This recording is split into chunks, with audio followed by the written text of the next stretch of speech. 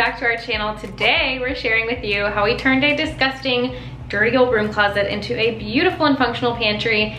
This would be great for really any kind of closet that you need storage in. So this was an easy DIY. If we didn't have the crazy walls that we have in our house, we would have had this done in probably a day or two. But anyways, if you want to see the entire process, we're going to share it with you. Stay tuned. First things first, we've got to get this cleared out, and as I said, it is a disaster.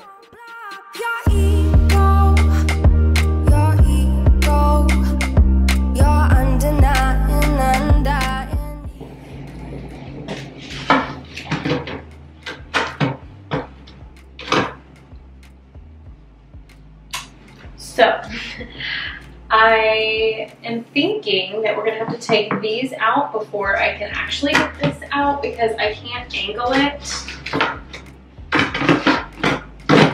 in any way to actually get this out. So that's okay. I'm just gonna go ahead and keep working on down here. And if you watched our wallpaper removal project in the dining room, this is a very similar layer here on top where it's just really crispy and we have to actually chip it away before using the wallpaper steamer to take the backing off. Just thinking that maybe you're not different.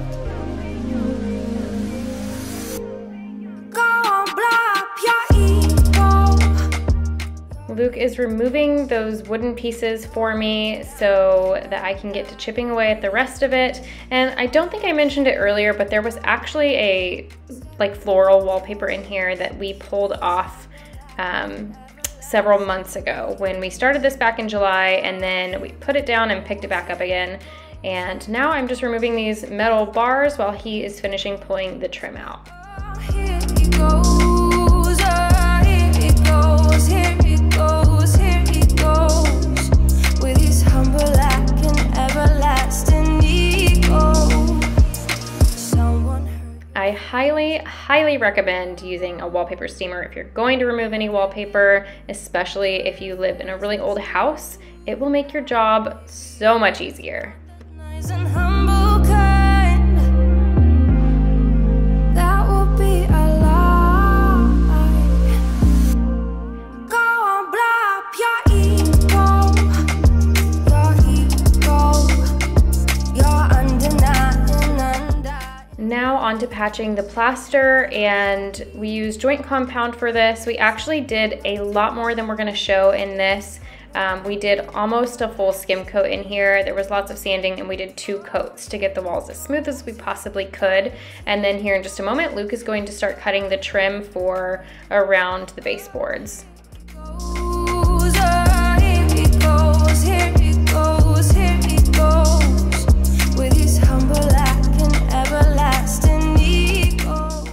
We decided to use some leftover shoe molding and trim that we had from other projects to embellish the existing baseboards, make them look a little bit more ornate, if you will, and it saved us a little bit of money on the project.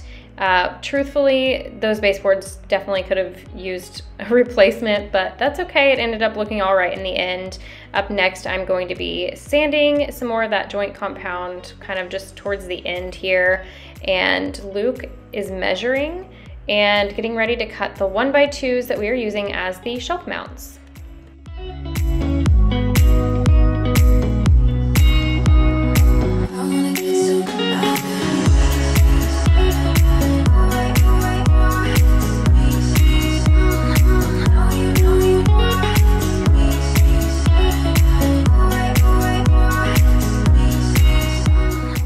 We did a total of 5 shelves, meaning there were 10 of these 1x2s that we used for shelf mounts. You will install 1 on each side of the wall. The shelf will sit on top of it, and you could actually use another one along the back side if you wanted the extra support.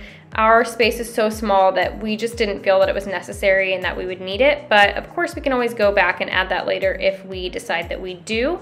And we used an extra piece of that 1x2 to make a guide that would be the same size as the shelves so that we could check the level between the two mounts, and then we just used that guide to measure and mark the size of the actual shelves before cutting those.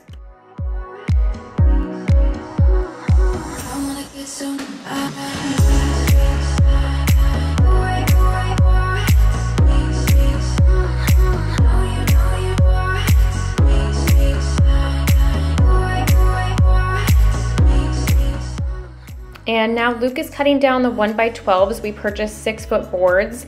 And just a note, if you're doing a project like this, try to find boards that are the same depth as the closet or even a little bit shorter so you don't have to rip the boards. That saved us a lot of time. Now he is sanding, and then up next he will be staining.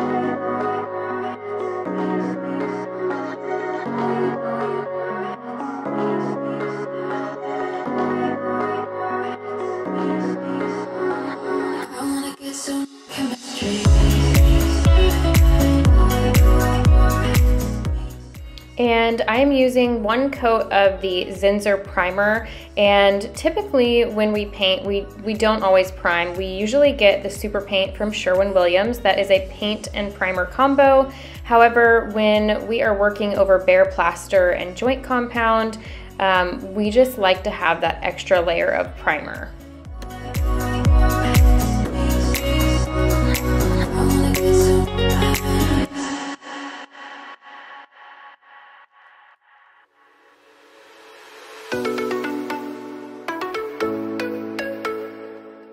And we found a little treasure while we were doing this project. Hidden down deep in a corner of the closet was this fireplace key, is what I'm guessing it is. There is a fireplace in the office that no longer works. It is a gas fireplace, and that is what I assume that it went to. Then you're gonna see me here throwing on that first coat of paint. Luke is going to poly the boards, and then you will see me caulking the shelf mounts for a seamless built-in look.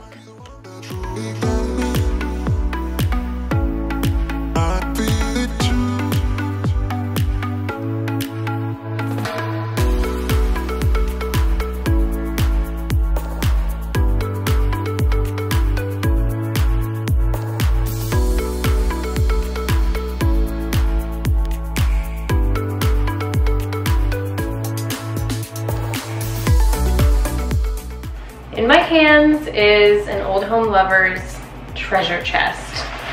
This is full of old like crystal knobs. There's some like random brass ones in here too. But on the outside of the door we have a crystal knob. On the inside it's just this plain like ugly silver one. So I'm gonna make sure that I can maybe install one of these crystal ones and it still clear the shelf and have enough room for the door to close without hitting anything.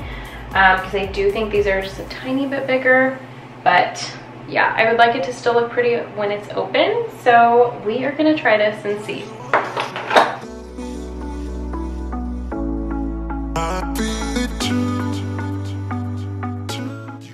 Just throwing the finishing touches on this project, and I'm getting ready to install the shelves.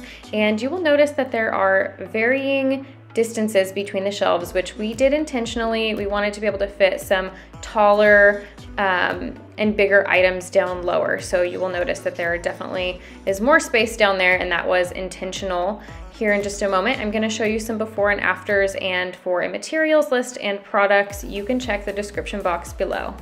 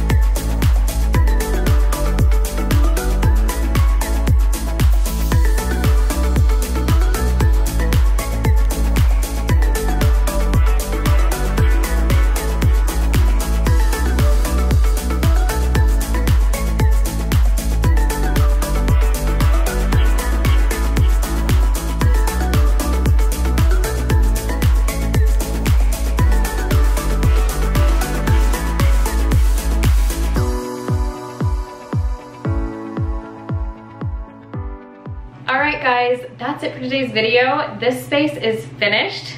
Gone are the days of the dirty old broom closet. We now have a very functional and aesthetically pleasing pantry. So if you enjoyed, give it a thumbs up. If you haven't already subscribed and you enjoy home renovation and DIY videos, make sure that you do that. We also plan to do a pantry organization video here very soon, so make sure your bell notification's on, and we'll see you in the next one.